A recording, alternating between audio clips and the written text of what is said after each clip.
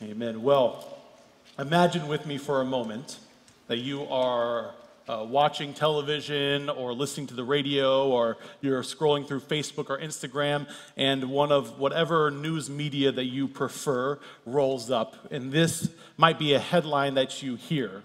Imagine that you're listening to the news and you hear this headline: politician receiving funds from a foreign nation in order to spy on American political system. Or maybe you heard this one: dictator invades other country, threatens nuclear war, and kills those who dissent and disagree with him. Or maybe you'll see this headline: pastor found to be hiding an affair and a second family, using church resources to fund his lifestyle. Or leaders of this non-for-profit organization or educational institute using funds to protect groomers and those who sexually assault minors. These headlines are ripped right from our world. Those are actual headlines that have been in the rotation in the last year. But these headlines, although they are very contemporary, just within the last year we have heard these headlines, they might as well have been written about the nation of Israel more than 2,000 years ago, 2,600 years ago, actually. And that's what we see in the scriptures, in the Old Testament, in a book called Jeremiah. It's about a prophet of God named Jeremiah and the word that God gave to him. So I'm going to invite you to grab the Bible that's in the seat back in front of you. We're going to be in Jeremiah chapter 8. I believe that the page number is 547, 549, something like that. We'll be in Jeremiah chapter 8. We're going to hear about some of the headlines and the responses that happened at this time, in the time of Jeremiah, 600 years before Jesus was born. We're going to begin in Jeremiah chapter 8, verse 4, and it says this. This is the Lord speaking. You shall say to them, thus says the Lord, when people fall, do they not get back up again? If they go astray, do they not turn back? Why then has this people turned away in perpetual backsliding? They have held fast to deceit. They have refused to return. I have given heed and listened, but they do not speak honestly. No one repents of wickedness, saying, what have I done? All of them turn to their own course, like a horse plunging headlong into battle. Even the stork in the heavens knows its times, and the turtle dove, the swallow, and the crane observe the time of their coming. But my people do not know the ordinance of the Lord. How can you say we are wise and the law of the Lord is with us, when in fact the false pen of the scribes has made it into a lie? The wise shall be put to shame. They shall be dismayed and taken, since they have rejected the word of the Lord. What wisdom is in them? Therefore I will give their wives to others and their fields to conquerors, because from the least to the greatest, everyone is greedy for unjust gain. From prophet to priest, everyone deals falsely. They have treated the wound of my people carelessly, saying, peace, peace, when there is no peace. They acted shamefully. They committed abomination, and yet they were not at all ashamed. They did not know how to blush. Therefore they shall fall among those who fall. At the time when I punish them, they shall be overthrown, says the Lord. And we jump down to verse 18 now, and we hear Jeremiah's response. This is Jeremiah now speaking back to God. My joy is gone. My grief is upon me. My heart is sick. Hark, the cry of my poor people from far and wide in the land. Is the Lord not in Zion? Is her king not in her? Why have they provoked me to anger with their images, with their foreign idols? The harvest is past, the summer is ended, and we are not saved. For the hurt of my poor people, I am hurt. I mourn, and dismay has taken a hold of me. This is the word of the Lord.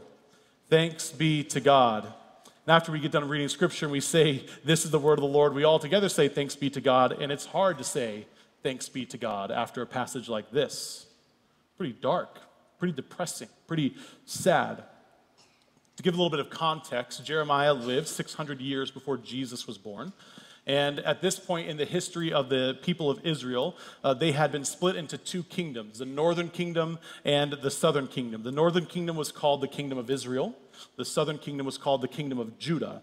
By this point in the story, the kingdom of Israel had already been overthrown by the Assyrians, And now the kingdom of Israel was no longer Israel. It was under the king of Assyria. And there were some Jews living in Israel at the time, but now all that was left of the Lord's nation was the southern kingdom of Judah, with the capital in Jerusalem. This was kind of the hub, the main area of God's people. And Jeremiah was a Jew, of course, and he was living in Jerusalem, and this is the word that he hears. In fact, this part of the prophecy of Jeremiah, as he's giving this prophecy, he's in the temple courts, in the temple, the place of worship, and he's preaching this long sermon here at the beginning of Jeremiah.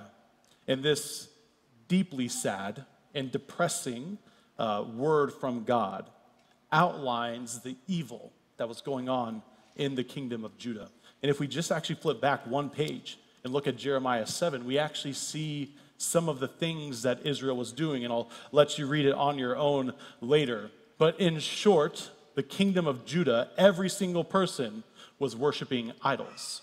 And the Lord was very upset about this, specifically because with idols at this time, you would always craft some sort of the physical idol that you would have in your home that you would worship. That was a conduit of whatever God that you were praying to, whatever God you were worshiping.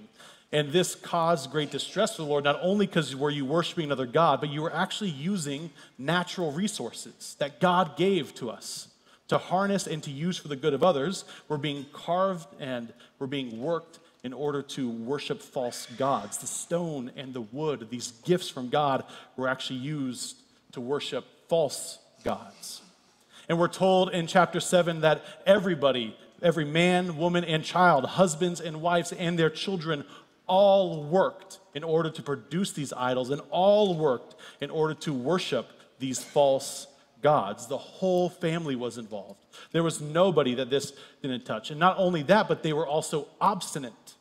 That they had the word of the Lord, they had the Torah, the law of the Lord, and yet they were still worshiping this false idols. But it only gets worse. Because as we see in the early parts of Jeremiah, the kingdom of Judah was also very brutal to those who were different from them. They mistreated foreigners and immigrants, which in the law of the Lord actually says to bring them in and treat them well and make sure they're taken care of. They were abusing these people. They were taking hold of them and forcing them into marriages.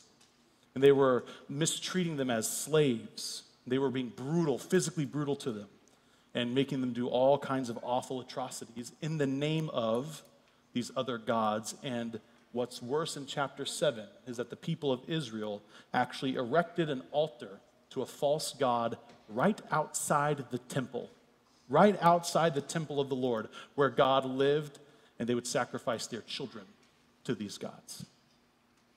This was an evil, evil, evil time and evil people. And the Lord God said, I will destroy these people. They will be overthrown. Most of them will die, and they will be taken into exile. And that's exactly what happens.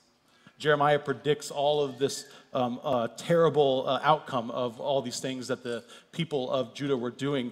And sure enough, in just a few years, Babylon was going to come and overthrow the kingdom of Judah and was going to take everybody over to Babylon, and they would be exiled away from the Lord and away from their home and away from their temple. The temple would be destroyed, Jerusalem would be razed to the ground, and everything would be destroyed. Jeremiah's response here, as we read in verses 18 through 21, is that it breaks his heart. He is heartbroken. Not only for the evil that's been going on, but also for the outcome of his people. He was brokenhearted because of the injustice that he saw, but also because it was his friends and his family and his neighbors that were going to die, that were going to be overthrown. And Jeremiah prays for deliverance. He prays for deliverance, that the Lord might rescue them from this. But ultimately, he comes to this conclusion. For the hurt of my people, I am hurt.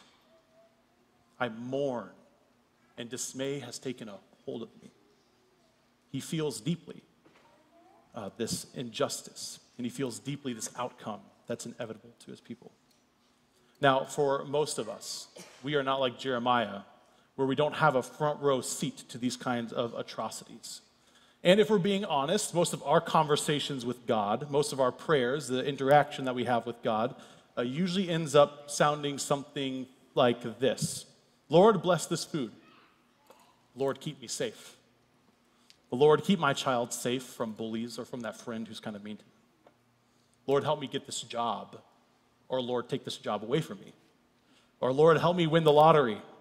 Or Lord, give me health. Or Lord, keep my loved one healthy. Or keep my loved one alive. Most of our prayers end up sounding a lot like comfort for us. And these prayers are good. These are good prayers to pray. We ought to be asking God for these kinds of things. Maybe not for the lottery. You don't need to win the lottery. Just be smarter with your money. But these are good prayers to pray to God. They're all normal prayers that you and I are going to pray throughout our lives. But if this is all that we're doing when we pray, if this is all that we're praying for, then we're missing out. We're missing out on all that God has for us, and we're missing out on what it means to be truly human. Because the Lord Jesus Christ, he put on flesh, fully God, fully man, walked the earth. He showed us what it means to be fully human, to live a good and full and abundant life. What we say here is we say a transformed life, a transformed kind of life in Jesus' name. He was totally, and he was the penultimate human. And yet, when he was entering Jerusalem before his death, he wept over Jerusalem, and he prayed a prayer that sounds a lot like Jeremiah. It says, "Oh, Jerusalem, Jerusalem, if only you knew what was coming." Jesus felt the depth of pain and the depth of injustice and suffering, and he mourned for others. He had empathy with others. And if our prayers, if we're just praying and we're kind of like glossing over everything and just praying for comfort, we're missing out on a key aspect of what prayer is. And we don't fully understand what prayer is or how it works. You see, most of us think that prayer is us twisting God's arm to give us something. We say, Lord, I really could use this, whatever it might be. I could use this new job, or I could, Lord, my child's being difficult about X, Y, and Z. They're having a hard time with this subject, or Lord, I really need to figure out this problem that I'm having with this coworker. And we seek the Lord, and we're just kind of like, we feel like we're just twisting God's arm. Lord, just, if you could, please just do this for me. We kind of bargain with him. Lord, I'm a good person. I try really hard. I'm pretty good. I don't get everything right, but Lord, if you could just do this for me, please. I've prayed those prayers before. Lord, if only you would do this, I would do this for you. We think that we're trying to convince God of something. We're trying to change God. We're trying to change his mind or change his behavior, and we're twisting his arm in order to try to get something that we want. But the reality of it is that when we pray, it is not God who is changed. God doesn't change his mind. God doesn't change his heart when he prays. It's actually us who are changed. It's us who are renewed, and it's us who change when we pray. When we pray, heaven and earth overlap, and our desires and our hopes and our dreams are changed to align with God's hopes and God's desires and God's plans and his dreams and his work. And so when we pray, it is not so much us trying to get God to do something, but it's us aligning ourselves with God and what he's doing. Jesus himself even did this. In the Garden of Gethsemane, the night before he was going to be crucified, he knew what was coming. He knew he was going to be tortured. And he prayed to the Lord 3 separate times, Lord, if you could please let this cup pass, which simply means let this not happen. Let me not have to be tortured and killed. He said, Lord, if I don't have to go through this, please don't make me go through this. If it can pass, let it pass. And then he prays, but not my will, but your will. Even in that moment, Jesus, fully God and fully man, was feeling the burden and the grief of being confronted with his own death and his own torture, the pain and the suffering he'd have to go through. And he even prayed for God to take it away from him. But ultimately, Jesus knew it's not about us, but it's about God. And we are the ones who get aligned with God. And so I want to encourage you to add this kind of prayer into your life, to pray for a broken heart. Because when we pray for a broken heart, we are brought closer to God. We are aligned with God because God hates injustice. God hates suffering. God hates abuse. He hates these things. They are not meant to be part of his world. He never meant for it to happen. But God is a parent. And he has a broken heart because he's watching his children harm themselves. He's watching his children as they lead this life that unfolds where they suffer and they cause other sufferings. He has the broken heart of a parent who is giving over control to his kids to live their own life, and he's watching them be hurt, and he's watching them suffer. God mourns when we mourn, and he does not delight when bad things happen. And so when we pray for a broken heart, when we pray, God, break my heart, we are brought closer to God, and we are actually brought into alignment with God. And in this prayer, Lord, break my heart for the injustice that I see, God gives us his heart. He gives us his hopes, his desires, and his dreams, and we are the ones who are changed. And he gives us, most importantly, hope. Hope that it will not always be this way, because God has a grand plan to end all suffering. In the last day when Jesus returns, he's going to recreate the earth, and everyone will be resurrected, and we will be given an eternal life on earth, on the new creation with God, fully. Well, this is going to be a full overlap of heaven and earth, where God will be there and we will be there, and there will be no suffering. There will be no tears. And when we pray, God, break my heart, he gives us hope and longing for that eventual day that will happen. But not only that, he also gives us the power to join him in his work at creating new creation even now. When we pray, break my heart, we are broken out of our own self-centered pursuits. We are broken out of our own interior life where we just think that I need this thing and that thing. I'm worried about this thing that's going on in my car, about this and this other thing. And we're burdened, we're grieved, and we become angry for the sake of others. We learn to set down our own anxieties and our own bitterness, and we get to see things from other people's perspective. And then God invites us to step in and begin to work to alleviate, in the small ways that we can, this suffering, this pain that we see around us. We're given the opportunity to work with God as he delivers our world from pain and suffering and moves us toward his desired future of good for us and for others. You see, when we pray, break my heart, God aligns us with him, and he gives us hope. Hope for a new kind of future. Hope for a new way of being human. And then he gives us the power by the Holy Spirit to work toward that. And in the midst of all of that, we actually do have comfort. He gives us comfort. And yes, we still have to face the pain. But in the midst of it, we know that we're not suffering alone. And we know that those that we love, that we see suffering, we know that they're not alone either, because we're there with them, and he's there with them, and he is suffering alongside of them. And so we pray, Lord, break my heart, crush it, destroy it, help me feel deeply for those who are suffering.